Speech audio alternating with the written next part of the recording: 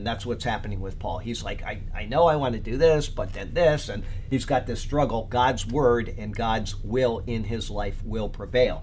Now, that is not saying that you are going to have God prevail against your will in your life.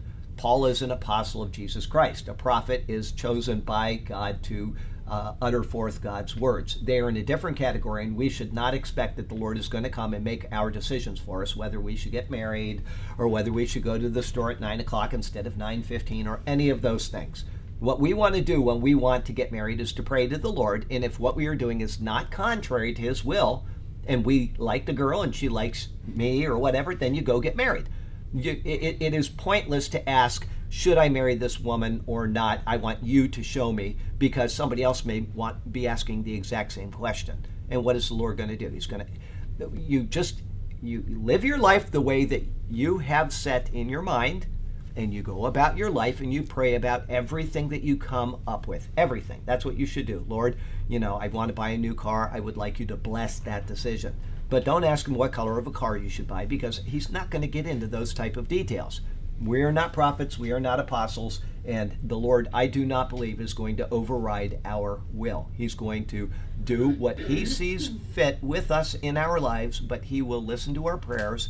And if we ask him to assist, he will be there guiding us with it, giving us the patience and the tolerance with the buyer, the guy that's selling us the car, and all those kind of things. But I would ask people to not, place all of your burdens as far as making decisions on the Lord. You take your burdens and say, Lord, I'm struggling with this. I would like you to give me your peace. I'd like you, but to put the onus of something that is your responsibility on the Lord, I don't think is appropriate.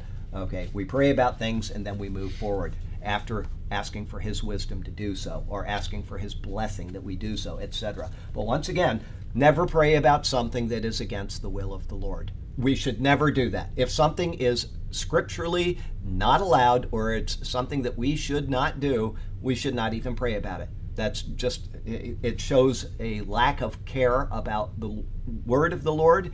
And if we do it without knowing the word of the Lord, then that means that we have a lack of wanting to know the word of the Lord. So everything has to come back to the word in our lives. The word is written, it is sealed, and we should be reading it and grasping it. And if we're not sure about it, then do a study on that particular section that you're concerned about or whatever.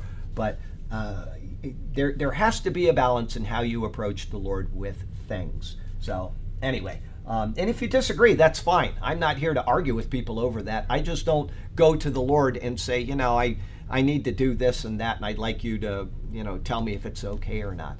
That's not the kind of thing I do, because I don't think it is appropriate. I say, Lord, I want to go to the store. I would ask that you would just bless my way. Keep me safe, or, whatever.